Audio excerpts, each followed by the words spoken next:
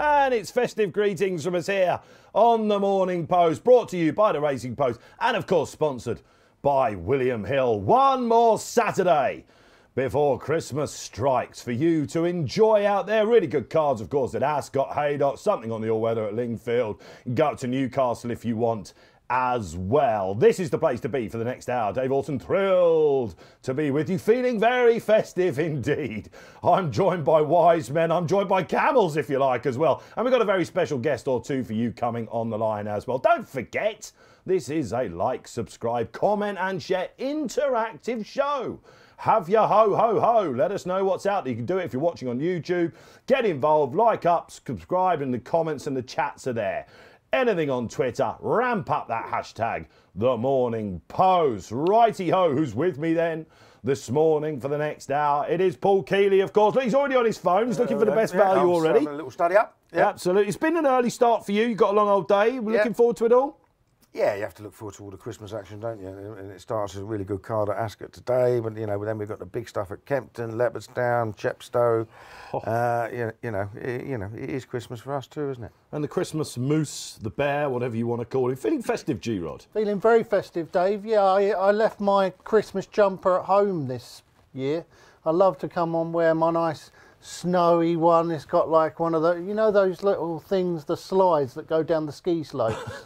It's got that on it, but I left it at home. I've just got the snowy one today, but I'm looking forward to a great weekend, and it's fantastic to be racing on 23rd of December. It's usually off. We don't usually race on 23rd December, but course. Here we are. Yes, of course, Christmas falling on a Monday means we've got a super Saturday for you. Right, from William Hill, let's open up the trading floor. Top trader, Johnny the Judge, we called him. He's back in the betting cave. Johnny Simpson joins us from William Hill.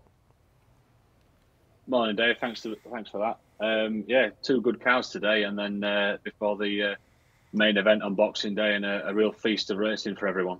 Let's get the boosts out the way, Johnny, if you don't mind. What are they? Drum roll, please. Final two races at Ascot. Yeah, we've got two for the price of one today. We've got Blackjack Magic in the 3 o'clock at Ascot. It was 9-2, it's now 11-2. And we've got Iberico Lord in the last race, the big betting race of the day. It was 3-1, now 4-1. £50 up until 12 o'clock. Away we go. There you go. If you've got your William Hill account, if not, open one up. You can get involved. JP Goodthing in the last. That might curry favour with our special guest who comes on the line. We have a William Hill ambassador for you. Let's get him on. Yes, it is one of the biggest names in the business. Nick Luck on Saturday joins us. Never mind Sunday. Nick, good morning to you. Hi, Dave. I'm very for energy levels this close to Christmas. Your stamina's holding out incredibly well, so I've got no excuses. Listen, that was long odds on that I would fail at this point. I think we've all kind of got the bugs out of the way. Hopefully, Nick, you're the same and feeling festive. And like G-Rod says, it's great to have a big Saturday, isn't it? This close to Christmas, we're betting. Yeah, I wonder if it'll intensify that call for there to be a big Christmas festival, including Ascot and Kempton. They tried to kind of put that about, didn't they, about 5 or 6 years ago, but it didn't get much take-up. I wonder if that'll make people focus their energy on that again. I think the card at Ascot's tremendous. We spent most of the season lamenting small fields, but the lineup in the long walk is everything you want. All these established old boys, and then some of the young guns coming through, seeing if they can cut it at this level. Yeah, okay. Was it Ted Walsh who said nobody ever breeds a horse to be a staying hurdler? I think it was, but at least the staying hurdle division's got some depth and competitiveness today. It really is two drives, Nick, is it? Of course, if you get Nick is a William Hill ambassador, guys. You do a betting blog, don't you, Nick? And I've been on the website this morning, the app and all that. You're absolutely all over it, man. I really enjoyed getting stuck into this card yesterday. I really did. I thought the long walk was hard. It took me a long time, and finally I come down on a horse who's won it before and was kind of the obvious choice. Just because I thought he was a bit too big, Champ, at the odds. But elsewhere, I think there's some really interesting races, and there's one I genuinely fancy a horse today at Haydock, so I'll keep that up my sleeve for a minute. Let's talk about what Nick Luck does then over Christmas. I can see you're at home, obviously, Nick. I assume you are. I am. No broadcasting today, so is it feet up, last minute wrapping, and then all about Kempton coming up? Dave, it's the only time of the year where I feel a little bit lazy, although I reckon I've earned it, but. I do give myself a fairly easy time over Christmas, so I don't work today, tomorrow, obviously not Christmas Day, and then Boxing Day. Used to love going to Kempton as a kid. I went every year from when I was about 4 to probably 21. I think the first King George I saw live was the 3-runner one with Borough Hill Lad, Wayward Lad, and Coombs Ditch. Do you remember that? Yep. Well, Keelswood. I mean, Keelswood. Yeah. Borough Hill Lad's just edged out Coombs Ditch, did he not? Exactly. Wayward Lad was disappointing. It was the one he didn't win, and he won the year after, and he'd won the 2 years previously. So I sort of felt I had like my complete fill of Boxing Day at Kempton, and then, you know, as you get older and have family and everything, you think, well, I just want to give myself an extra day. So I tend not to work on Boxing Day, and I try and do that Dorothy Paget thing of not knowing any of the results until the evening, and turning my phone off and not looking at Twitter or whatever, and then hope that I can watch it all through without knowing any of the results. Which was quite fun the year I backed Edredon Bleu, but that was probably about the last win of the race I backed. And then Kempton 27th, Newbury the 30th for Challow Hurdle Day, and then see what 2024 holds. Oh, fantastic. All right, great stuff. And, of course, you'll be able to get your blog, of course, in the morning, your podcast, your award-winning podcast, which now seems to break before we do at the Racing Post insufferably. Have you got any pearls of wisdom coming up on that for us? Well, we've been having quite a lot of fun with this Where Will Jerry Colombe run this week, haven't we? And we're getting wrong-footed every step of the way.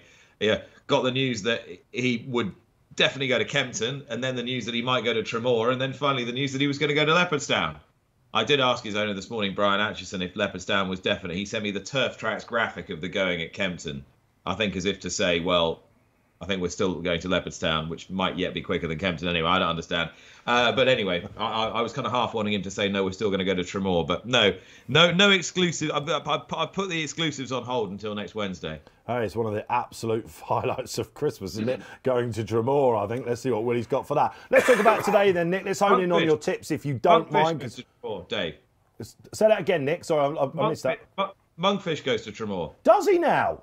Yes. The old monkey, he's back. The fish. You should have told me that. Oh, I wouldn't have the faintest idea. I'm sure the owners only just found out. You know what they're like over there. Yeah, well, okay. We'll expect him to go off fives on like Alboom Photo used to do. All right, first pearl from Nick then.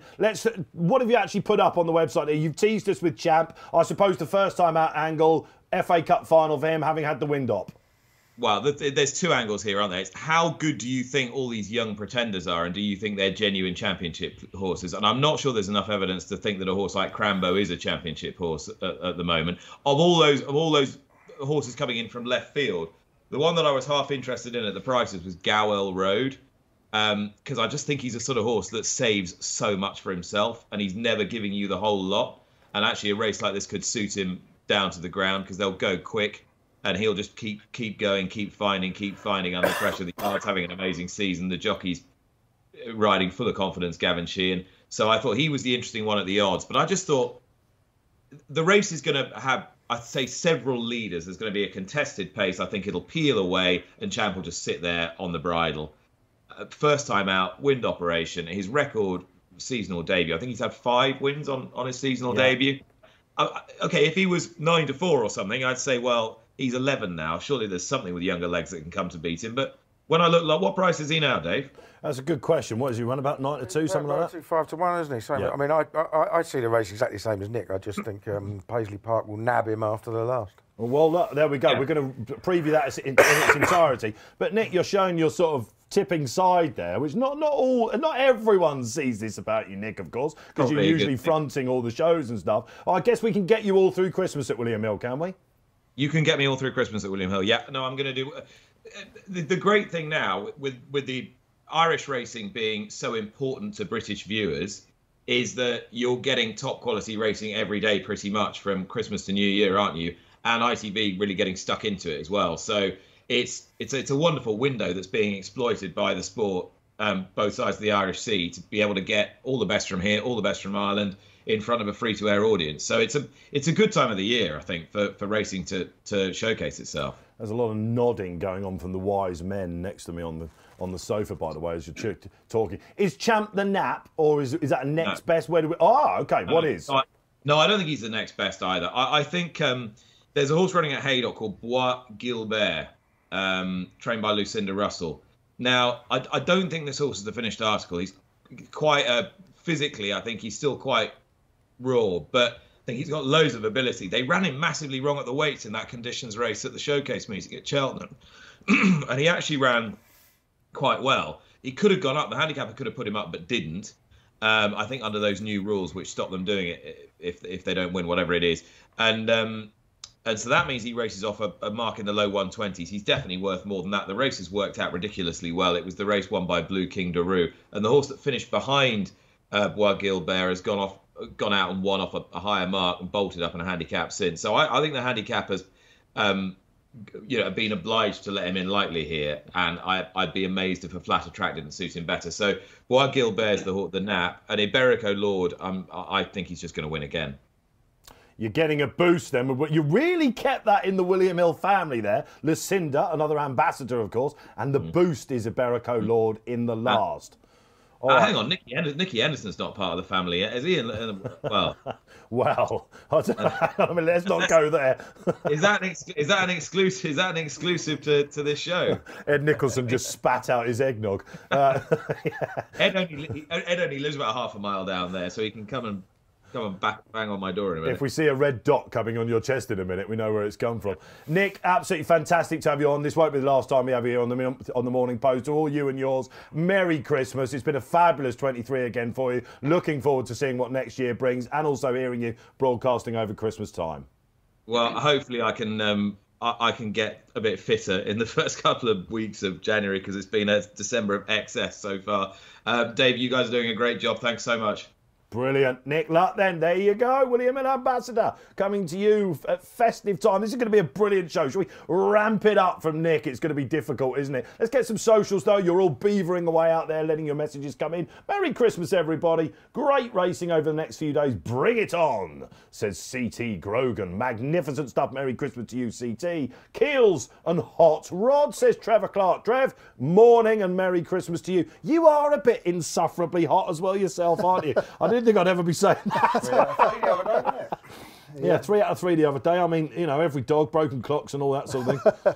Yeah, it's actually the first time I've ever had a clean sweep in the paper. All of them win. I mean, you've been working for 30 years. I wouldn't be championing that one. No, but it's great because the amount of people that do these tips in multiples. Yeah. So if you do get them all, it can turn into a real big payday. So I hope a few people did have a good day on Monday. Well, is that right? Have you given up by now, or did you do it? But let's keep with you on this, because me and Kills need to. This is our moment, I think, Kills. But you're on a 4-timer with your naps. Yeah, last 3 naps on this show have all won as well. I mean, I'm not one to blow my own trumpet, of course, Dave. But going for 4 winning naps in a row. So stay tuned, viewers, if you want to see number 4 coming up. All right, and you're in the paper today. Shall we see what this Saturday brings you in the Racing Post? Here is the last festive Saturday at the Racing Post, and what a front page it is. All the biggest names are there. We've got Dave Jennings coming on the line as usual for the Irish angle. It will be an extended one for you as well. So many darts have we got to throw at that. Paisley, of course, back against Champ Round 6. Scott Burton, page 2.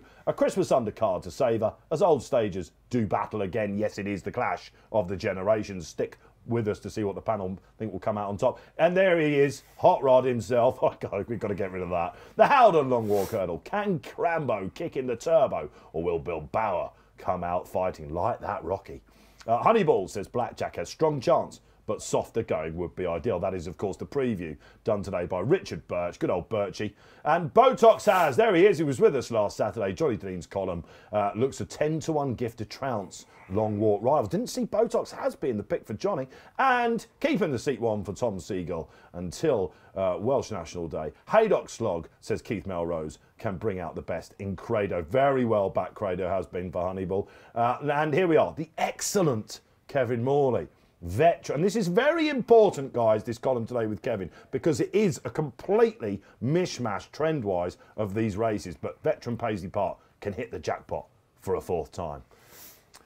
If you want to get involved, the digital edition has been out there since 9 p.m, but you can do so by signing up, of course. The members' offer is still out there. Get involved. And, of course, all right, what have we got coming up at Haydock, then? Plenty. What are we expecting the ground to be up at Haydock today, buddy? It'll be tested. Yeah. Completely bottomless. Bottomless, yeah. Yeah, it's going to be very bad. Is this Kirtland's last meeting? Maybe. I was talking to Mel Rose about this, our betting editor, of course, and he considers himself a bit of an expert on a lot of things, but Haydock going is certainly one of his specialist subjects. And he reckons that this year the Haydock going has not been as bad as it usually is. He reckons that most seasons it's obviously absolutely Haydock heavy bottomless, but he reckons this year it's been a lot better there. So maybe it won't be as testing as we think it's going to be, Keels. I didn't know the word microclimate really was a thing until recently, but everyone seems to think Haydock has its own microclimate. I mean, they say the same about Cheltenham and whatever, with the clouds coming over the hills, etc. I don't think certain places. Haydock does seem to get incredibly unlucky when it comes to amounts of rain at times, doesn't it? Kirkland's just got one of those clouds like a cartoon character. But yeah, I mean, I think I think it's expected to be heavier today than it has been for a while. I think that was the general feeling. But we'll have to wait and see, won't we? All right, well, let's preview, shall we? We're going to do the Tommy Whittle before we go and beam into live to the track from Ascot to find out what the ground's doing there in complete contrast down in Berkshire. But Johnny Simpson, let's bring you in, Johnny the judge then. And 1:30 at Haydock, it is the Tommy Whittle, long-standing handicap. You're going to get some strong opinions, my old son, from the sofa. But what's the market saying? Well, the market's screaming in the favour of two horses here, Eleanor Bob and Bill Baxter. Bill Baxter was 8-1 when the market up, now into 5-1, and Eleanor Bob 11-2. Now for really strong support for both of those. Okay, Johnny, what do you like? Famous Bridge for me. I think a nice progressive chaser. Those famous colours at Haydock. That'll do. All right, Johnny the judge then. He's got a great record on this. He's had winning naps as well. Whenever he puts a boost up, I mean, William Hill with these boosts, it's been everywhere I go now, people are saying, what's the boost going to be? Oh, the boost's just always, I don't know, they're like the Bismarcks. Do you remember them back in the day? Got a great record. I think only one has sunk for William Hill so far. Can today be the day? But this famous bridge, Keels, come to you, very much an old-fashioned, Nicky Richards, stereotypical, embryonic, all those words. I remember being told when he was in his bumper that this was one of the best horses in the yard. He took a little time to show it, didn't he? Yeah, and he started to show it now, and obviously it was a good battling win, but he only won by a length from Credo, and the money for Eleanor Bob was interesting because he was only fourth. So I can't really understand why he'd be second favourite ahead of Credo on that evidence. But there are others to be interested in as well. I know Roddles will give you the case for Bill Baxter, I'm sure, but I was interested in a couple of double-figure prices because Encard came in from the cold after a wind operation last time at Warwick, where he was given a really patient ride. Sometimes, not that easy to do sometimes at Warwick as well, given they've only got two in a short straight. And he's a pound lower than winning the race by 10 lengths the last time it was run. And Burrows Diamond just interests me because she's dropped £7 this season. And I'm on smiling. the peak of her form when beating Shanty Alley last year and finishing second at Newcastle on heavy ground, I think she's pretty well handicapped if she runs a race. We watched that Aintree race last time together, didn't we, over a couple of Guinnesses, and Zambella was sauntering through it, and if there was one horse that was going to trouble her, it was Burrows Diamond. She had no right to be troubling her over 2.5 mile Aintree. I've got a funny feeling she's going to run a big race. Yeah. Okay, so it's Burrows Diamond for me, and Keels, and with a little on guard. He's become a bit of a standing dish around here on guard, hasn't he? He runs the track well, and like I said, he's a pound lower than when we're winning it, but Thrashing remastered as well, by the way. So a horse that's been placed in a couple of gold cups. And the stable have got their horses right for this new partnership, of course, that's being branded out there. G-Rod then, Bill Baxter, the Topham winner. Yeah, Bill Baxter for me. Won the Topham. Warren Greytress has got a ridiculously good record last year or so with chasers. I don't know whether he's doing something different or not, but he's over 20% with all of his runners in chases. This one was obviously one of his big standouts last year. He's running 2 races this season. First time out, I thought it was a very good race, the one that Thunder Rock beat Mile of Mission. You were trying to give him £7, I think. It was impossible at the weights. He was really wrong at them. Mile of Mission obviously went on to finish second, didn't he, in the Coral Gold Cup. Thunder Rock was absolutely awful, wasn't he, last week? Didn't jump a single fence and never going, but I still think that he's quite a talented horse on his day. That was 2.5, wasn't it? And then Bill Baxter last time ran in the Coral Gold Cup itself behind Mile of Mission, and That's All Right Gino finished 8th. It was a pretty good effort in a stronger race than this. I mean, the Coral Gold Cup as compared to this Tommy Whittle, it's chalk and cheese, isn't it? I mean, he's going to find it so much easier going through this race than he is going through that higher quality event. And he's gone down £3 in the weights for that defeat, which gets him in nicely at the top of the weight. So I like these these horses that have got that class angle in these handicaps, just the ability to travel through these races. Get into a rhythm, Get see into it a so rhythm. much. You see it so often. We saw it with Stage Star, didn't we, at the start of the season, and Paddy Power. If you can just get into that nice rhythm, travel nicely up with the pace, you're always going to have a chance coming to 2 out, and that's all you can ask for. So I'm quite confident Bill Baxter will win this, Dave. A range of tips then for you in the feature race at Haydock today. It's going to be hock deep there. So it's Famous Bridge for Johnny, and myself and Kills like Burrows Diamond. Kills also have a Dutch up on guard for you as well, and Strong is Hot Rod on Bill Baxter. Now, a completely contrasting scene awaits us at the home of Berkshire jump racing. I'm going to say that. It's my favourite jumps track is Ascot, and yesterday was a pleasure covering it there. The crowd was absolutely jam-packed to the rafters. And we can now go live to the tracks for you. There is the weather graphic there, and I'm delighted to say, making her Morning Post debut, Maddy Playle awaits on the line. There's a tumbleweed. There's a Christmas tumbleweed. Maddy, are you there? Hi, Dave. Can you hear me? We've just about got you, Maddy. We can see you on the screen as well. Don't fear that. First and foremost, Mads, you're at the track now. What's it like walking in? There was a... We might be having a few gremlins with Maddy from the track. Let's let the guys pick that up, shall we, while we go there. I think Maddy is about to tell us. Come on, you're our Michael Fish, if you like, our Ian McCaskill. There you go, I'm channeling it for you. It's always a worry with Ascot, isn't there, that when it's dry over the night, that trainers are going to have a bit of a moan up. Well, I mean, we'll see in the early races, but it's been dry, and they know that it's borderline good ground anyway. Yeah. So, I mean, they declared on what they knew it was going to be, I think. So.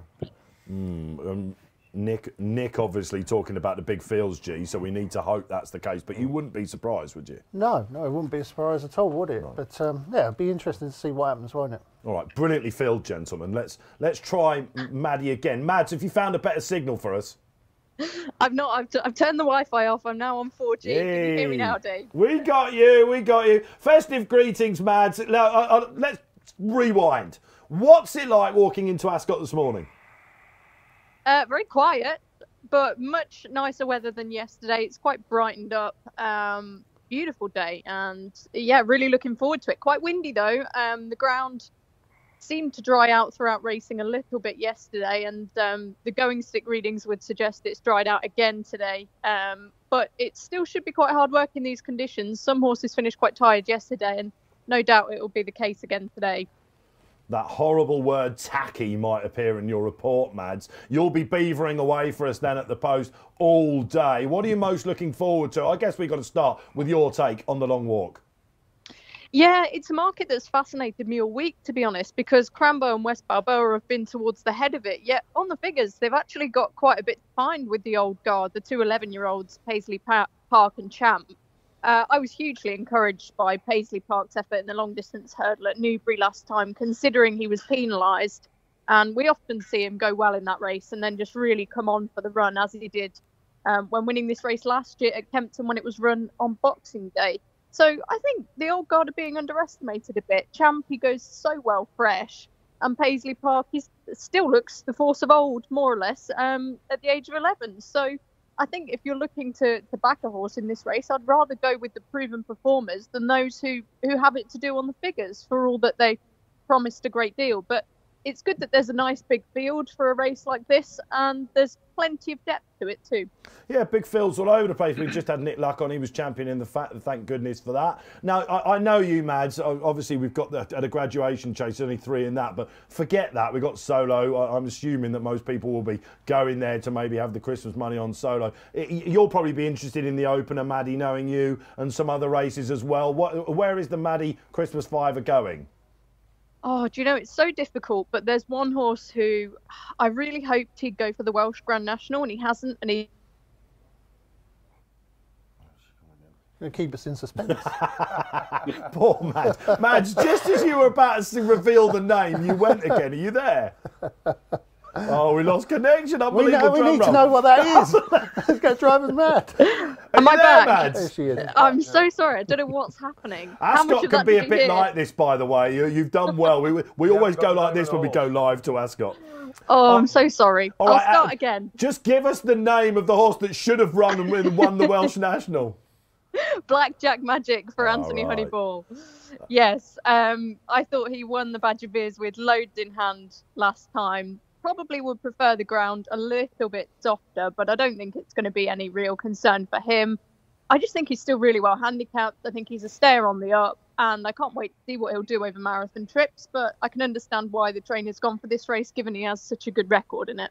We've had 2 outside guests on so far. One's gone for Iberico Lord, that was Nick Luck, boosted. Maddy, it's been boosted at William Hill. If you've got an account, get on, I suggest. Up until midday, I think they're going something like 13-2, something like that. Get involved. 11-2. I will. Oh, I was going to say 13-2. I'll definitely get involved there. 11-2 is tempting, but not quite as much. Yeah, okay. You get all these producers go absolutely mad when I do that. All right, okay, Mads, it's great to have you on. What time can we get your report? Of course, we've got the really good handicap at the end. We should be filing around about. Oh, about an hour after the last, I think. But could be for some early takes if there's any particularly dramatic racing today. But it's a Grade 1 card, and there's lots of depth on the to the races on the undercard, so can't wait. Brilliant stuff, Maddy. I'll tell you what, I heard it was lively there yesterday, Maddy, with the crowd. You watch out, and Merry Christmas to you. And you, Dave, and you guys in the studio. Thanks very much. Have a good day. Brilliant. Well, when the Wi-Fi connection was good, so was Maddy Playle. Brilliant stuff. That was live to the tracks. And let's get on with our preview then and start off with the long walk hurdle. It is at 2:25. Loads been said about it so far on the show already. Johnny, overnight, this is the beauty of the Morning Post. I say every week. We now know it's matured, this market. Crambo, 7-2 joints with West Balboa. Yeah, as Maddy says, what a fascinating market this is. When we put it up a few weeks ago, Crambo and West Balboa were just knocked over. There's no interest in any other horses bar those two. Following decks, we can't give them away now. Both 7-2 and really weak. The big mover here is Blue Kangaroo for Paul Nicholls. 16-8. It's really strong support for that. Ooh, okay. 4-year-old winner of the long walk. All right, let's get what the lads think about it finally. Sapping 3-mile hurdle of the season. There have been 2 4-year-olds win this race. Take it away. 1995 Silver Wedge.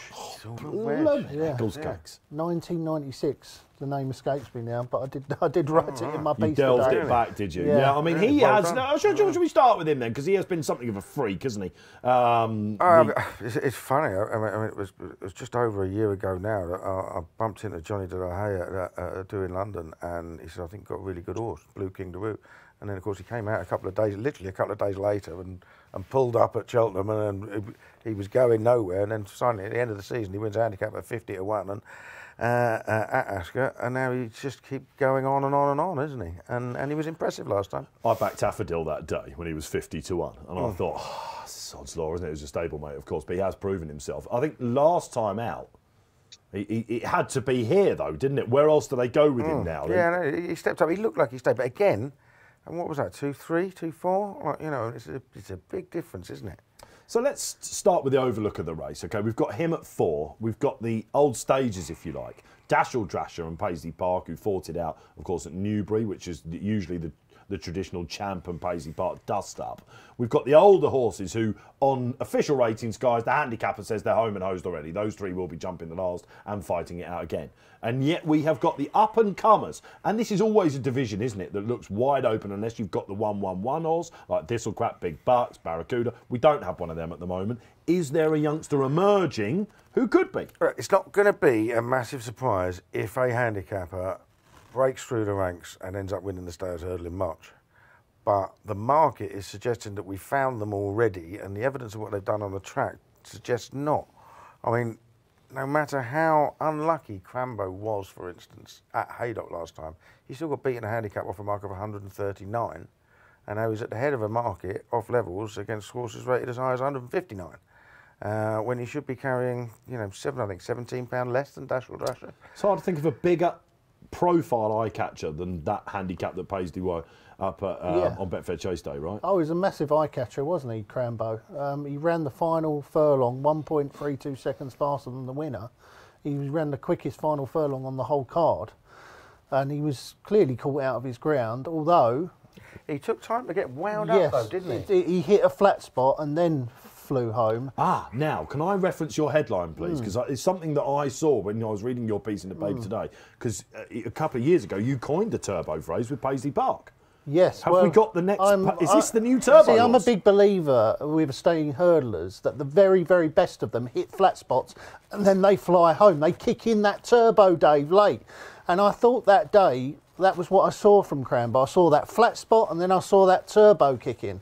And that made me think this could be a future Stayers Hurdle winner. You've backed him for the Stayers, haven't you? And I have backed him for the Stayers. But my worry is here, this is, as Kealy says, a huge step up in class. He's still making his progress, isn't he? He's not there yet. And I just wonder if he might run an absolute stormer flying home here, finish second or third, and then go to Cheltenham, maybe for the Cleve, and progress further as it goes. So I could easily see him getting beaten here and then winning the Stayers. Yeah, I think this is a really polarising race for you guys out there. I want to hear from you out there. Come on. What wins this? Let us know. We'll give you a shout-out by the end of it. It's polarising because of the prices. And you see, in the old days, you'd have a horse like Cranbow, you'd think, I might have a little go at him each way at 10 to 1. Yeah. All right? Because that's the price he should be. Yeah. Of a horse rated 142. But he isn't. As a tipster, what do we do with the race then, right? Well, how do we...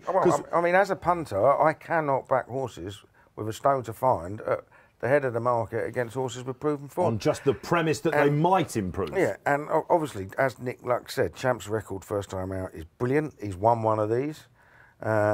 He beat Paisley Park first time up last season, but Paisley Park, that was his first time out for Paisley Park. Paisley Park's now had a run. He was given £6 to Dazzle Drasher, just failed to catch him in the long distance. Sorry, the long walk. No, the long distance. This is the long walk. And then he won the long walk at Kempton. And of course, we all thought last year wouldn't suit him at all. Even the trainer was worried about it. And he bolted up, turned the form around dramatically. He's won 2 of these here as well. I just think it's an amazing price at 6 to 1. I really do. And I will be playing the old boy forecast as well, I think. Champ's had one run here. He got beaten by Vindication in a novice hurdle, so he has got course form. But no, he won it here as well. Champ won this race here. Yeah. When it was here. He beat Paisley Park. Yeah. When was this? Yeah. Hang on. Oh yeah, December 18th. You have to go look a long way down the form lines for these old boys. You are right. To find it. No, I'm with you on this. I think Paisley is the bet here. I love Dazzle Drasher. The ground is a slight concern for him. I know that they sort of changed tack a little bit with him after he got beaten at Weatherby. He's got to be my favourite horse in training, I think, Dazzle Drasher. He's just terrific horse. Magnificent. Each year we get them so royales the same, and they mix between fences and hurdles. They take their racing brilliantly. He's an old... They probably never had to pay training fees ever with him.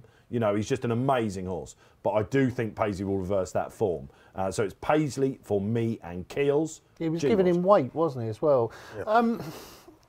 See, this is where Keels and I probably differ in our approach, really, in that I can obviously see why you would back or tip horses like Paisley Park and Champ, and I just don't think they can win, Dave. Like, I just think they've had their day.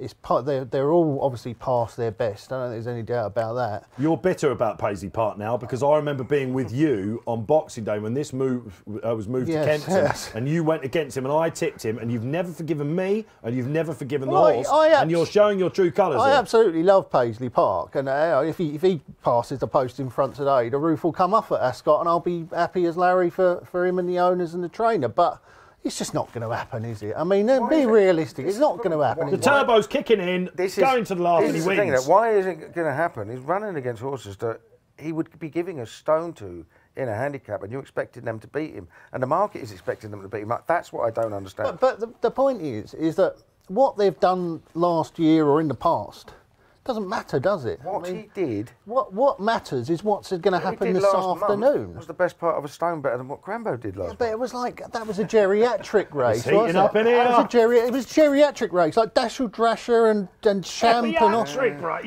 and Paisley and you know. I mean, we're waiting for something to come through, and it could be one of these two. And we shouldn't. Well, I think West Balboa's got a miles better chance than Cranbow. Yeah, sorry. Take it away, anyway, I should tell you why West Balboa is going to win, shouldn't I? I like the two youngsters. I think that they're. I can see the argument about them being too short, but I think they're by far the two most likely winners in the race. And I think that West Balboa has got a slightly better chance at this track than Crambo, because I think that all of her best form has come on flat tracks. She has got form around Sandown though, which is a stiff uphill Is she finish. a mudlark? Right-handed track. I don't think she's a mudlark, no. I mean, she won last year at Aintree. I know it was soft, but he never gets really tested at Aintree. She's won 3 in a row. She's coming forward. Her best run was the one at Aintree over 3 mile half furlong. Last time out, she dropped back to 2.5. I don't think that would have suited her at all, the trip there, but she went through it like a good horse and put 12 lengths on. She did. On Brewing Up a Storm. She's getting the £7 mare's allowance. They'll be very confident after that bumper win. This is surely her day, isn't it? Like, this is her. You talk about Champs FA Cup final. This is surely West Balboa. I think this race, more than the Stayers, is West Balboa's race. And I think she'll win here. I think Crambo will chase her home, and then I think Crambo will win the Stayers. You've had it here first. All right. That is the Long Walk Hurdle. Shall we move on? We're hearing that the decks for the King George are coming in. We will be talking about Christmas action after the Irish Angle, and all the decks are out. So stick with us for that. It's breaking. This is. Let's go now. One of the handicaps of the Christmas meeting, though, it is the Howden Silver Cup. Johnny the judge. Let's come to you. You've got 7-2 Victoriano. I've seen him bigger elsewhere. That means you're not happy to be laying this chap. Yeah, this is a live move in the last sort of 20 minutes since we've been on air. 7-2 from 5-1. Looks a bit short to me, that now. The boost at Blackjack Magic is proving really popular at 11-2. But the 2 for money are Gitmaker and Yeah Man. Macker and Yeah Man, of course, who come to grief. I mean, this is a right old handicap, this, isn't it? And you could have 3 or 4 stabs and still be wrong on it. G-Rod, let's come to you. What tickles your Christmas fancy? Well, I've been on this Lingfield race bandwagon for a while. The one that Gitmaker won at Lingfield last time. He beat a horse called Super Survivor, who's trained by the same trainer, Jamie Snowden.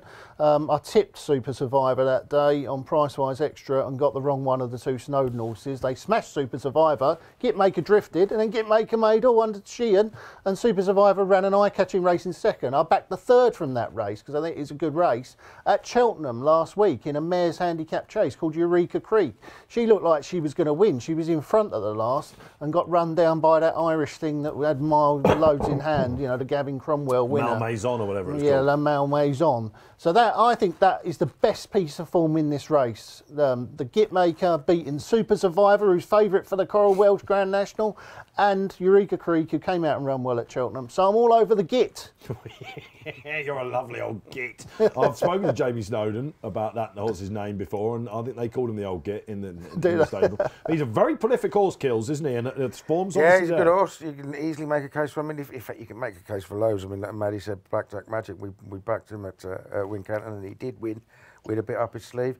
Yeah, Man could well have caught Victorino last time, if not coming down, because he was really picking up. Graham's a lot quicker though. I half toyed with Phlegmatic because he's always got a big run in him on. He's got a big run in him on good ground, hasn't he? Yeah, I was with him last time, and he probably bumped into one, didn't he? You know, Larry's one of those horses who's an Ascot horse. He's 2 wins, 2/3 to his name from 7 starts. His wins, he won very easily both times from marks of 132. He's £1 higher now. Yes, he's a bit older, but I liked that run at Sandown last time. He looked the only danger to good boy Bobby coming round the bend. We all knew he was going to tip Larry, didn't we? I don't think I've ever tipped Larry. Just it's your sort of tip, this. What year are we in? Are we in 2019? How old's Larry? He's about 15, is he, Larry? Paisley Park's 12. It is sometimes hard to know in this studio. 11. 12 next week. Still the best horse race, as you will see. Larry's 11 next week. Let's get the tips out of the way then. No one going for the Fav? No, I don't think we are we? All right, okay. Johnny the Judge, what's he on? Well, we'll get to Johnny the Judge because he does like one in this, but we're going to save it till the end because it's boosted. And I'll get the price rise boost about that correct. Larry, I've had a few critics around Larry. For Team Moore? I'm on the Git. For Team Snowden? Yeah. I think Yeah Man will go close. I think he was just warming up really when he hit the last time out. And another one, Phil. I thought Flash Calange had been totally overlooked in the market. Yeah, I thought he had a chance. Yeah, I thought he had a chance. He loved the ground, I think. Yeah. And I don't think we've seen the best of him yet, as I nearly went into a South African accent for some reason. All right, OK, let's go to the last race then. It is the Betfair Exchange Trophy. This is kind of on the road to these brilliant 2-mile staying handicap hurdles. And, well, it is the Greatwood winner. And you've boosted it, Iberico Lord Johnny. You've been knocked over for this yet. Nick Luck likes it as well. We are. Both the boosts today are proving extremely popular, so we'll be hoping we can get a result here. We're paying 4 places here to finish the card, and the 2 big movers are Altabelli, who was really popular anti-post, and Lucia. Maybe the better ground might help her get close to Iberico Lord, but we can't give away only a matter of time. I don't think the punters are trusting him that he'll run through those hurdles. He's a loony, isn't he? Well, he is a bit of a loony. I half wondered whether going this way around. Let's start with him. Willie Mullins, of course, Paul Byrne come over. He was supposed to go close in the Greatwood. He obviously was cruising when he jinked out of that hurdle. You tend to find a reason for why they might bounce back, if you like. Yeah, These he's done horses, it twice in a row now, hasn't he? Yeah. And it was a right-handed track when he did it the time before. So yeah, no, he'd be off my wish list for sure. And I couldn't have him at all. Let's look at this race because you've got. All the right stables are there, aren't they? We've got the Jerry Fielden winner Ansard as well. Out of Bally has been definitely the anti-post mover. Iberico Law, we're hearing the right people have been backing that one of 3 for Nicky Henderson. It's not the buzz that I've been told, though, from the Hendo stable. Yeah, well, there's all sorts of gossip. It is the buzz that I've been told. But my information would be like 9th hand, like, Chinese whispers, so I wouldn't have the faintest idea. One thing they said when he won the Greatwood, and let's face it, the performance worked out really well. Yeah, he cruised through that as well. Right, he cruised through the race, but, Nick at the bottom got off him and said, we knew he'd love the ground, we knew he'd love the hill. Right, so obviously it's soft ground at Cheltenham, and it's a much, much easier 2 miles Ascot, because basically it's effectively a furlong shorter on good ground. Important to get that out there. He has only won. I said he's only won once on faster than soft ground, and he was well beaten. So that worries me. Altabelli, I'm surprised at the money about Altabelli given the ground, because he's said to be a big horse who needs it hock deep. Watch it back on your members club. He had a blow and then ran on again. Absolutely. Yeah, but he's supposed to need it really deep, and he looks like he does. So I was trying to find, do I like this? Do I like that? And I ended up, I nearly put up Hansard, who I think was probably half the odds he is now. And he seems to have been a massive drinker. And I ended up coming down on the horse that won the county hurdle last year, whose name actually escapes me at the moment. Favois. I'm getting a Favois, that's it. Favois. Now, obviously, Thank you. We're obviously we know 2039 and he's in the geriatric home. I'm getting very, very old. Didn't even go out last night. Believe that if you want to read obviously Dan Skelton wins loads of these 2-mile handicap hurdles, doesn't he? Right, and he's won 2 of these, both were double-figure price winners. One of them, Mo Hayed, won it 8 months after winning the county hurdle. 9 months after winning the county hurdle, off a £6 higher mark. Yeah. Favois is already down to just £3 higher than when he won the county. And he's obviously been £8 higher as well, and he was second here last time. Bridget Andrews is the key to these horses, don't she? With a lot of bookmakers betting 4 places, I couldn't resist a bit of 25 to 1. Yeah, look, the case is there to be made, isn't it? And you 100%. Obviously, they've got a line through Knickerbocker Glory, haven't they? Is that what it's called? Yeah, I mean, he's an in and out horse, but he's got the ability to be a player at the prices. Yeah, they as in connections, thought Bab was going to go really well at Ascot yesterday, and he really didn't enjoy that dry and tacky ground. He's soft, isn't he? He probably is a bit. I thought he did quite well to get 3rd actually, because he was scrubbing him along from 6 out, but. That form has been let down slightly. It hasn't worked out great. And while Altabelli might be the horse to take out the race, I would worry slightly about the ground at that price as well. Gee. I thought the form was good. You're with Altabelli? I'm with Altabelli. All right. Bad, yes. Didn't run brilliantly yesterday, but he ran pretty well against Hansard behind him in the Jerry Fielden. The 8th was Rare Middleton. That's one since. They went a solid pace. They went a solid pace throughout the whole race that day. Knickerbocker Glory and one other thing. You're searching for that winner down that form. Knickerbocker Glory is a filthy example. Knickerbocker Glory kicked off the bend. Altabelli was caught out of his ground, I think. He was making ground on him towards the line. That's coursing distance for him. I like it. He's been obviously absolutely hammered in the market, but I think he'll improve that run. He's gone up just £1. £1 for that win. I know. I'm a big fan of Altabelli. I like him. I'm scared about the ground because you know, they've said all along he's a big horse. He wants to get his toe in. If you like Iberico, Lord, you've got to be having a If they savour were worried on about the Lucia, haven't ground, you? they wouldn't be running him. Yeah, Lucia will love everything about this, I think. They won it with Jenkins, was it a couple of years ago? Let's wait and see if they do. It's a belter, though, isn't it? 4 it's a places great we're race. getting. All right, and there are the tips for you. I'm on Lucia. I think she'll go really, really well. It's Altabelli for Altabelli. you, and Trying to nick one of the 4 places with Favreau at 25. About age 50, is he? How old is he? Oh, he's 8. Oh, youngster then. Really, listen, proper- don't have a go proper at these baby, veterans, yeah. all right? You come on, you're turning into one yourself. All right, okay. We must move on, and everyone's favourite waits on the line for us now. Last week, if you saw David Jennings, his tonsils were flaring up, his beard was a-growing. Let's check out the state of our deputy Irish editor. Hello, DJ. Oh, look at this. Look, back in the game, my man. Just in time for the big day. Yeah, I'm a male model once again, Dave. The beard has been shaved, and I'm feeling much better, thank God. God, I was rough last Saturday morning. I have to apologise to viewers. You don't want to be waking up looking at that every Saturday morning, let me tell you. DJ, this is, of all the Irish angles, going to be a real fun one, because you literally, over in Ireland, want this day to be done over here, get Christmas out the way, and this is what we wait for, Jumps fans, every year.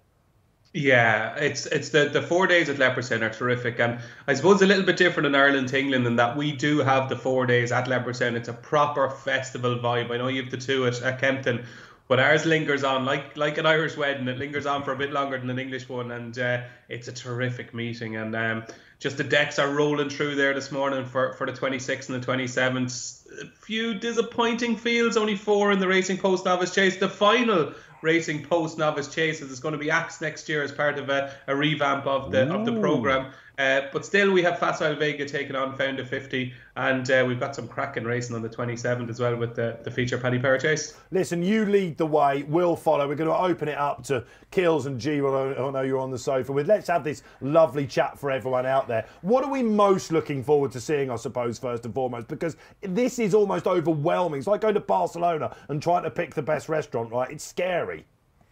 Yeah, but the only thing is we've got Messi. We've got Messi in Leopardstown on Thursday. We've got the Savage Chase. We've got the best race of the season. And it's funny how this has developed, Dave. Like, if I was speaking to you last week, it looked at that stage like Jerry Colomb was going to go to the King George.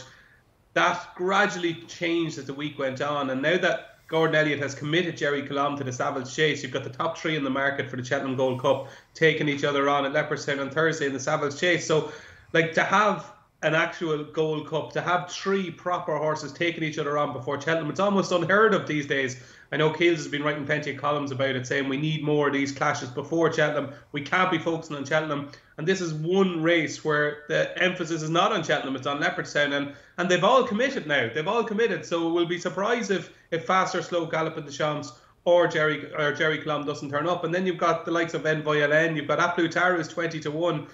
Oh yeah, Maximus won the Irish Grand National last year, and the Drimmore, he's in there as well. So that for me, and I think for everybody, is the race of the Christmas period. It is an absolute corker, and I'd be very interested to see off the cuff now, putting the lads on the spot, G-Rod and Keels, to see what they fancy in it. Let's go. I'm going to give Gallop in the Shop another chance. I know he's fab. Still think he deserves to be. I think that comeback run last time, everyone goes on about a Gold Cup breaking horses, a load of rubbish. All right, you've got to remember that race, that John Durkan was 3 weeks earlier, was it, this year than last? Just wasn't ready. He'd be ready. I mean, Jerry you say Colomb, what surely. year are we in? It's almost like... Jerry Colomb does it, surely, don't he? He's no good, is he? He's the most exciting staying chaser in Britain and Can you Ireland believe right now, 8 months isn't he? on or whatever it is from the Gold Cup, Keels has said, I know I'm going to give another chance to Gallop in the Shop. It's unbelievable the way it's gone, isn't it? Yeah. All right, Jerry Colomb's form isn't all that good, is he? He just wins, What do you mean though, it's not all Keels. that He good? just It's wins. really good. He's only beaten the real whacker, hasn't he? No. No, he actually got beaten by the Real Whacker. I say he got beat by the real whacker, yeah. But don't you think Real Whacker... Well, we'll leave that. But Real Whacker could win, couldn't he, the King George, no? Well, he's obviously over here with us. Let's stick with Ireland for the time being, if you don't mind, G-Rod. Come on, I've got it all going on here. All right, so Galloping, you're not with... You're I'm with Jerry Colomb, I'm with yeah. Jerry all the way. All the way. I think he'll do well to finish third. What's the Oh, ground going to come be on. like, first and foremost, DJ? Because Nick Luck was on... I think it'd be third. Nick Luck was on earlier talking about how Brian Atchison, and they all want to go for the better ground and all that, and turf tracks coming out. What are we expecting? the ground. Yeah, that's going to be interesting. There's a lot of rain forecast Christmas Eve here, which is tomorrow, and Christmas Day is kind of wet enough. Is it Christmas Eve tomorrow in Ireland as well? Yeah. Thanks for that, DJ. Breaking news.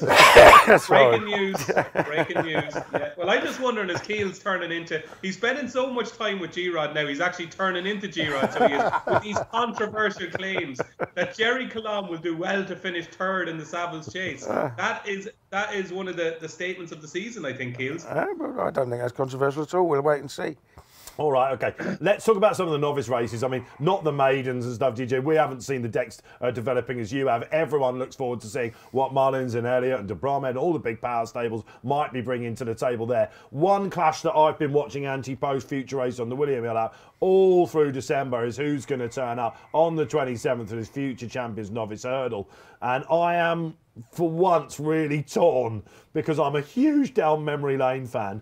As I've been telling everyone since we did the big jump off in October, he's the one for me, the second coming. But I wasn't half impressed with Daddy Longlegs when he made his hurdling debut as well. Yeah, that's going to be a corker. I was wondering would Firefox run here, but he doesn't. They've went with Down Memory Lane, and it's a fascinating race. Like, Absurd is in there, would you believe? Absurd, the Ebor winner who ran so well in the Melbourne Cup for a long way. Caldwell Potter, Daddy Longlegs, Down Memory Lane, Facile Mo, Predator's Goal. Like, Predator's Goal looked like a world beater, I thought, at Punchestown. Maybe needs further. Smooth Tom, the Big Diane, and Westport Cove. So that race will definitely shake up the Supreme market, because Down Memory Lane is one of these horses that we know so little about. Won his bumper very easily. Then he went to Down Royal and he won his maiden hurdle. And it was an awful maiden hurdle. But he absolutely bolted up. And you know, sometimes when you watch a race and you know the actual quality of the race isn't that good, but you know you're watching a quality animal, and just the way he moved through the race and the way Gordon talks about him. Derek O'Connor actually keeps the ride, which is interesting to see. Yes. Derek obviously, was involved in the purchasing of the horse and knows a lot about him. So it's a big day for Derek O'Connor, one of our leading amateurs. He keeps the ride in the future champions novice hurdle. So I kind of want Down Memory Lane to win, because he's kind of a sexy, fast, a real potential horse that could be anything. And if he wins this impressively, he'll be favoured for the Supreme. I think if him or Daddy Longlegs did happen to absolutely bolt up, I think either one will be favoured for the Supreme afterwards. So it's going to be a real interesting race. It's going to move markets. Yeah, I think we're looking at the winner of the Supreme here as well, whatever comes out on it. That's great, DJ. My nap of the whole entire festive period is Captain Guinness. Can't wait to see him back over 2 miles. I think he's going to remind John Bon and El Fabiolo exactly what he's got. What about yourself? Yeah, I just see he's taken on this. There's only 5 in that, and the other 4 are from the Willie Mullen stables. So this is one of the problems we have in Irish racing. Only 2 stables represented in a Grade 1 is a little bit worrying. And Dysart Dynamo, Gentleman de Me, Saint-Trois, and Zeno Blue are the other 4 that are taking on Captain Guinness. Just stamina is my one worry for Captain Guinness. He's so fast. 2 mile 1. If Gentleman to Me did happen to go pretty fast at Leopardstown, I just worry that those last 100 yards. But I'd say Class will probably get him home, because I know Henry thinks he just barely gets to 2 miles, but he should be better than these. So you'd imagine he'd win. Speaking of Henry de Bromhead, look, I just love the Paddy Power Chase. It's one of the handicaps of the season that you try and figure out weeks beforehand. And I watched the showcase meeting at Cheltenham back in October, and I came away saying to myself, am I right, is going to win the Paddy Power Chase? He just was so fizzy and fresh that day and did far too much too soon. This is a good horse that's well handicapped. Rachel Blackmore rides. It seems to be stable number 1. If he's not better than a mark of 138, I'd be very, very surprised. And I just think Leopardstown really suits him. He ran in the Grade 1 novice chase last year, that Gaillard de Menil one. And I know it was very early. He fell down the back straight, but he was absolutely loving it and tanking. And I would say ever since that day, in the back of Henry de Bromhead's mind, he's had, right, let's return next year, December 27, for the Paddy Power Chase. And, he had 2 horses that ran really well in this race last year. And I think he might win it this year. I'm very sweet and am I right? I thought 40-1 was a massive price. Yeah, you are. Okay, DJ, it's been an absolute pleasure to have you since we started the morning show, man. We've got a quick social for you before we go, I'm hearing as well. The boys are, DJ should be in Westlife. I mean, everyone's favourite is right, isn't it? I mean, we've never had a comment like that, have we? No. I think the word we're looking for there, Dave, is sarcasm. Yeah. You do look. I don't know. You probably is that a karaoke #1 for you? I've heard about karaoke. I'm too ugly to sing in my own house. Never mind join a band. Lots of nodding going on from the kids behind you, I would imagine. DJ, like I said, it's been an absolute pleasure to have you on. You really lift the shows each morning. To you and the family, have a great Christmas, man. It is on Monday, DJ. That's breaking news as well. And St Stephen's Day comes your way. Can't wait to see what you're going to be firing out in the paper, man. Yeah, enjoy your Christmas Eves tomorrow, boys. Which, of course, is tomorrow. DJ, brilliant stuff. All right, let's crack on, shall we, as we bid farewell to our favourite deputy Irish editor. All right, am I right then, basically, is the nap in the Paddy Power Chase. Right, Cheltenham competition. I believe there is something coming up your way.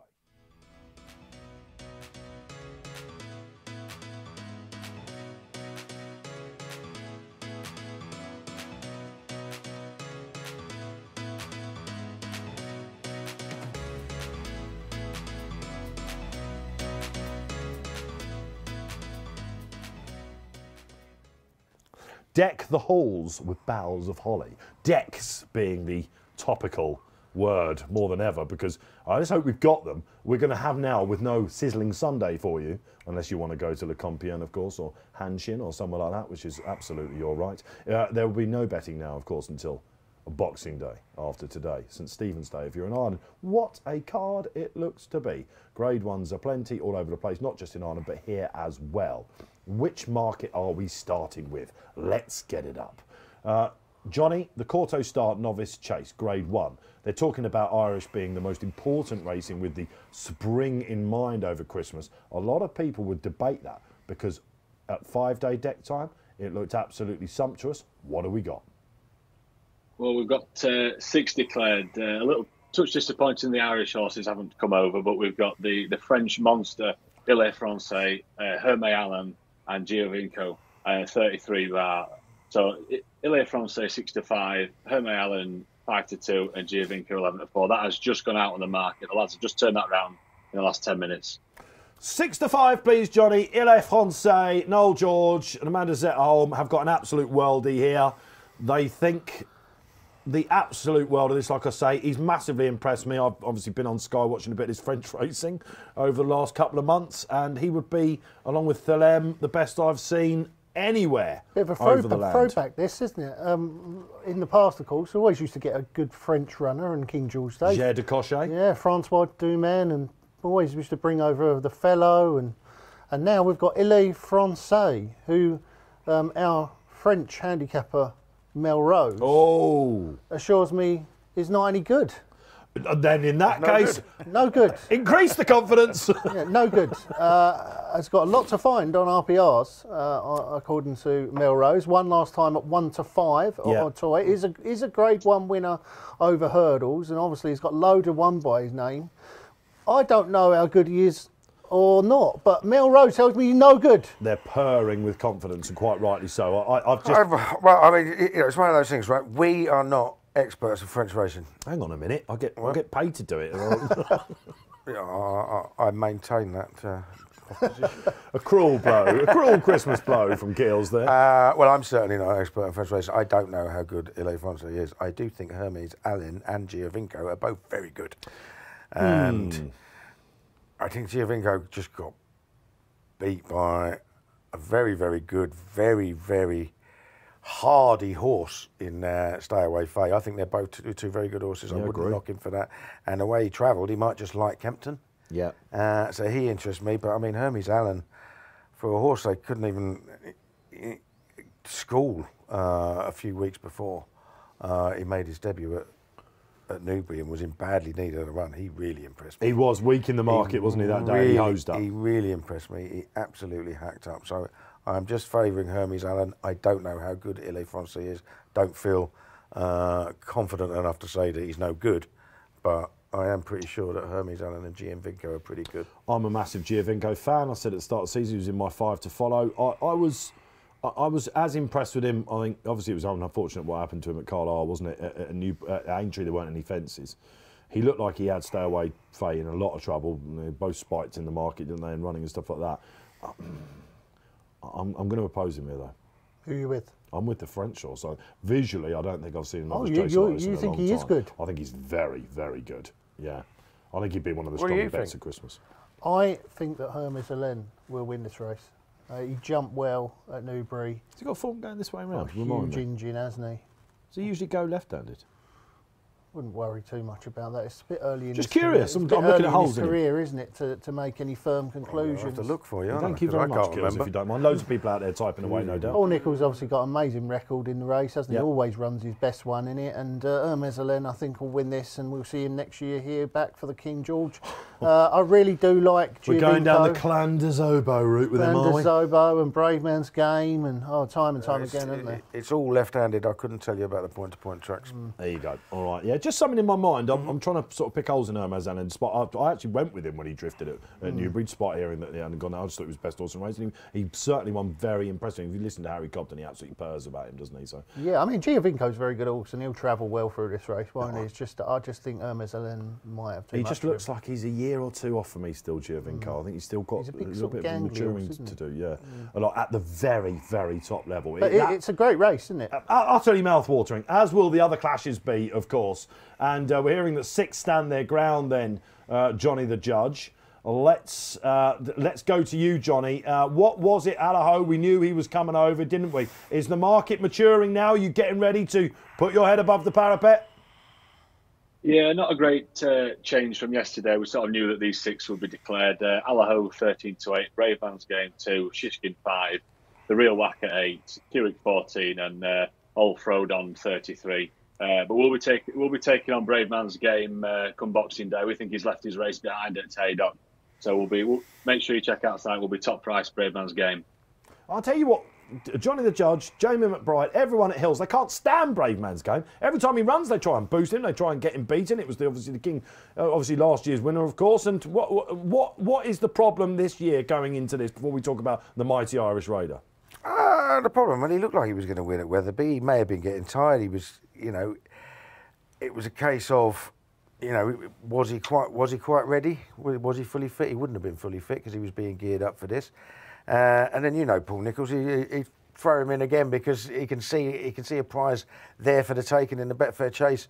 And maybe it was a bit too soon. Maybe he wasn't quite right. Maybe the ground was too soft. Who knows? What he's got here is Kempton, which he obviously really likes, and ground, which is going to be far more suitable to him. So I'm certainly not ruling him out. I'm not one of those believers who've already seen the best of him, and we know with Paul Nicholls how many times he brings horses back to the boil again and again and again. So I think he's still going to be a massive player. I agree with this. I think the ground's turning in his favour. There was a little bit of dark cloud over Sunbury, but we think that Kempton will be a sound surface. Yeah, I mean, I really fancy Brave Man's Game. The fact that Allaho's coming is just a bonus because he's going to boost the price up on Brave Man's Game. He doesn't lose though, Allaho, does he? He is just a winning machine. He's he's an equine cash point. That's true, but when he won first time up at Clonmel, it was a Mickey Mouse race and they went no pace, and wasn't entirely convinced that he had loads left in the tank going past the line, and he was a tired horse for sure. A long absence he was coming off, and there's going to be a lot of pace in this race again, and the Allaho will be going up, Frodon, the Real Whacker will be bang there.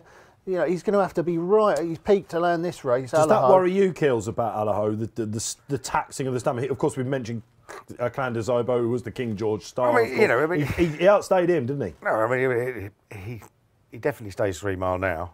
The Allaho that won those 2 Ryanairs, if anything tries to take it on, is going too quick because that'll be Frodon, won't it? Yeah. But Frodon's past his best now, as we know. If Allaho's at his absolute best, love him, but if Allaho's at his absolute best, he is the one to beat, isn't he? But we've got limited evidence. We've got 1 run in 18 months. Or so, and again, a horse finishing tired in a 3-runner race. I know he won it easily in the end. It'd be one of those, you've got that bounce worry. Nicholls for sure will be saying to Bryony on Frodon, don't let him have an easy 100%. time, get up there your with him. eyebrows moved when we were talking about Frodon. What was that about, or were you just twitching? Well, no, I mean, he's great all round Kempton, and he loves it, he jumps really well, but he's surely too old, isn't he? Like a lot of Kills' tips today. He'll love it. You said you've never seen a more Killsy column, did you? I was almost going to tip him just for the sake of it. Well, he obviously loved the ground, and it's great to see the old warrior here, one of the most, popular horses over the last couple of seasons. All right, tips then. Brave Man's Game. I've got a feeling I might be going Brave Man's Game as well, for I'm loath to go against that. I'm Brave Man's Game. All right, there, we're being brave. Unanimous. We're playing the game. All right, okay. We haven't said a word about Shishkin, have we? Producer's like, come on, Shishkin. It's a strange one, isn't it? 'Cause It's a why, sigh. why didn't they just give him a run? I mean, the other day, what did they do? Take him for a gallop or something? Like, you know what I mean? Yeah, Supposed it's been to be away, I think. in desperate need of a run, and then didn't run him. I mean, it wouldn't matter just plodding around 2 miles at Ascot. Small field will help him, wouldn't it? At Sandown. Small field may help. I think so. I just see that there's so many really good jumpers in this race, and he's going to belt a couple, isn't he? He's got a cracking Kempton record. He's a good. of course. He's a good horse. Listen, Shishkin's an excellent horse, isn't he? There's no doubt about An that. imperious horse. What mood's he going to be in? We don't know, and I just see All see right. that he's going to make mistakes. Johnny, we've got Constitution Hill coming back out and strutting his stuff. A lot of people will be talking about how to play the race, all that sort of thing. We expect him to win, of course. It's great that he's coming back. Just give us a price, sort of what estimation you think he might go off, and what is he currently with Hill, so the big one, again in March? He's 4-9 for the Champion Hurdle. He's around the 10-on mark for the Christmas Hurdle. Let's be honest, it's not really a betting proposition at all. Maybe the length in your odds, how far you think he might win by, but it's more a market and a race just to watch and enjoy a really good horse. Well, the best horse, Johnny, I think, absolutely. And as I've really enjoyed saying in the run-up to when, again, should he have run, I don't know, at Sandown? Probably not, I think, actually, because they were walking through that ground at the end. I was quite glad he didn't turn up in the end, actually. I'm really looking forward to seeing him like the rest of the planet are. But he's racing against history now, isn't he? Yeah. And he's got to get up the ratings, and like the very top rating. And I can't wait to see what he does. Yeah, he's racing. Yeah, they're not going to. I wouldn't have thought they're going to try and win this by 30 lengths just to go up the ratings, are they? If he shoots up the ratings, it'll be for winning at Cheltenham, not for beating these round here. I mean, I know he won it by an absolute mile last year, but that sort of fell in a hole, that race as well. He didn't even have to. He wasn't actually his foot perfect best in this last year. If you watch it back, the replay, 2 out, he actually, by his own standards, was a bit fiddly. Yeah, Mason had him lower, didn't he, for this win than he did for his first time win at. Yeah, but he's not. They're not going to. He'll probably win by 15 lengths on the bridle, but they're not going to push him out to win by 30. There's no need for them Are we to going do to see so, him are they? pair a pass over Christmas? Well, Cheltenham maybe on New Year's Obviously, Day. State Man will be soon. Yes, of course. Possible 2.5 That miles. would be a tasty, That'd be tasty good, morsel, wouldn't Yeah, it? that'd be good. But at the moment, all roads lead to another champion. Hurdle, quite rightly so. He's an absolute world. He is the best jumper on the planet, and he's back. Right, okay. Like, subscribe, comment and share, guys. We know you're watching out there. Welcome along to the Morning Post. If you only just got up and you're feeling a little bit hungover, get your kippers out of the way. Come on, time for some winners coming up. The Naps are after our final look at the Christmas showpieces. We're going to go to the 27th of December. It's the Welsh Champion Hurdle. National Market. So close to the end of the show.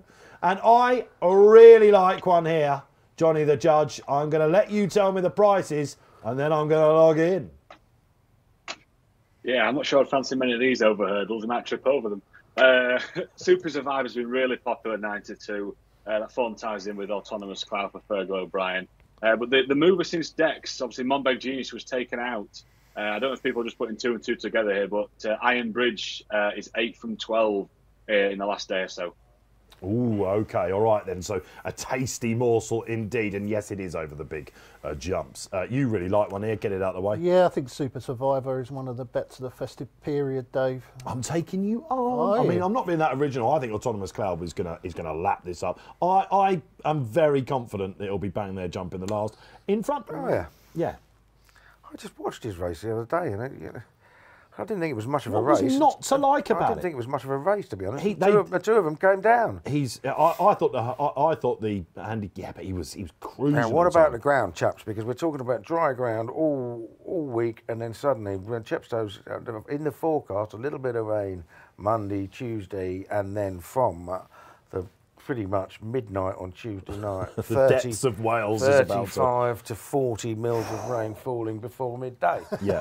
If any track can take it, it'll be Chepstow. Yeah, so, I mean, you've got to take that in mind. It could be bottomless, even though it's only good as soft at the moment. So Suits my lad. Suits my lad. It'll suit my lad as well. I think the big breakaway has been completely overlooked because because of what happened at Aintree. There's a theme this show, isn't there? Is he doing it again? He's only 8. It's been around forever, though. Honestly. Well, I'll tell you what, the other one I like is Nassalam. He's been around forever and he's only 6. Yeah, that's right. Yeah, which is remarkable. But He didn't half win last listen, time. the big breaker quite clearly hated the national fences. He just backed off and wasn't. It Just wasn't him. weird, isn't he? He was second to a very, very well handicapped horse in this race last year, and you know he's handicapped to go really well, and I think he will. Nassalam's a horse for me. Nassalam's the first time in his life he got the comment "jumped well." Jumped straight. In blinkers at Chepstow, he absolutely bolted up. I wish he'd run like that when I was lumping on him for the Ultima last year. Yeah. I'm still not sure he would have beaten Correct Rambler fast or slow, mind. But if he stays, he's got to be very interested on that run because he just looked like he took the Chepstow like a duck to water. And that was heavy ground that day as well. And, of course, that was the trial, which has got a very good record for this race, actually. All right, that's it. The Questive wrap is over. We've looked at all the best stuff in Ireland. Wasn't that great to have DJ on? We've given you our thoughts on the 3 big showpieces at Kempton on Boxing Day and the Welsh spectacular that is the national and autonomous cloud for me. To blow them away. There's the line for you. All right, the moment you've been waiting for, the Christmas naps are coming up.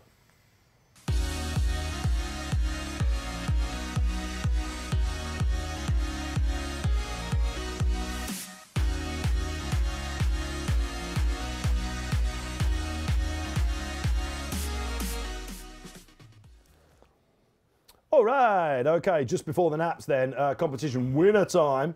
Okay, so it was who wanted to win 4 tickets to the Aintree. Yes, we're up at Aintree on Boxing Day. We're having a little chat about this because we've now got the Formby Hurdle. Yeah, the old Tolworth. Absolutely, yeah. The old Tolworth doesn't exist anymore at Sandown. And again, Nicky Henderson's had a lot to say about this, hasn't he? Yeah, well, he moaned because he won over and wanted to run at Sandown. Well, I mean, tough luck. You go and run it up there. I bet he still nearly wins it. Well, I haven't got a problem with the race being moved, to be honest. I mean, it takes place in the first week in January normally at Sandown in an absolute bog. Yeah. And only ever gets 4 or 5 runners. We've asked for innovation and we've got it, haven't we? Don't get me wrong, I love Sandown. I go to the meeting every year, but I think you'll end up with a better class of field on better ground. I bet the whole of Liverpool is loving the fact they've got a card on Boxing Day as well, as will be. Drum roll, please. Okay, you also get a £25 free bet with William Hill as well. Dave Dewey, congratulations to you. Harry James, Karen Mayer, Aaron McGee and Adam Wright. They are the 5 lucky winners. See you on Boxing Day, says Andrew Dietz and David Carr, will probably be our reporters up there. Enjoy it out there, why don't you? Okay, great stuff. Love giving stuff away here. Shall we do the naps now? Let's go to Johnny the Judge. He's got a better judge reputation than you have, despite the fact you're hot. I know you're going to come unstuck this week, and this is ours. You're waiting for it, aren't you? I'm waiting. I am waiting, like people are for a winning nap from me, of course. Let's get the naps up and tell us the boosts as you're going along. Johnny Simpson. The nap today is Gitmaker. I can't really make a better case than what G-Rod did for him. I think he's got an excellent chance. I'll be having a related double with Super Survivor to win the Welsh National. So Gitmaker, and he has been boosted out to 11-2. 11-2 for the old Git then in the 3 o'clock. And yes, ho, ho, ho from Dave Orton. Look no further than the 250. This is the one that gets me over the line. Unit 64 has been bursting for a run. Ben Pauling, he's a really good horse first time out. The owners group, they're all looking forward to this one. I think he'll be winning that 250.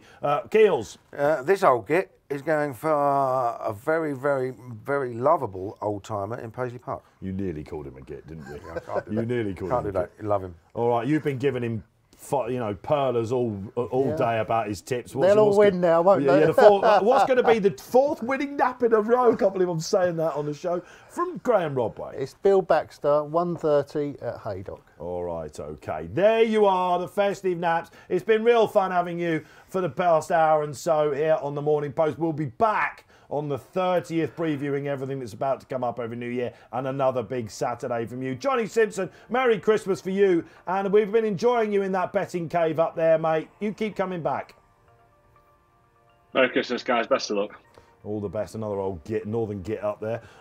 G-Rod, Merry Christmas to you and yours. Yeah, welcome have a great along. one. Have a good Christmas, Dave. I'm looking forward to today and then Boxing Day. Yeah, when are you next back? In 2 the new year? weeks. 2 weeks' time. The All new right. year, yeah. All right, For good that stuff. Sandown meeting that Kills has been hanging on about. Are you coming? I will. Yeah, I'll come. It's my birthday that weekend. Oh, that sounds Birthday dangerous, doesn't it? celebrations. Excellent. Kills, Sandown. always a pleasure. Thanks for coming in on this Yeah, no festive problem. Saturday. No All right. problem. Lovely to have you out there. Don't forget, keep liking, subscribing, commenting, shares. Loads more coming your way over the festive period here at the Racing Post. From everyone on the Morning Post and at William Hill, it's a very Merry Christmas to you all.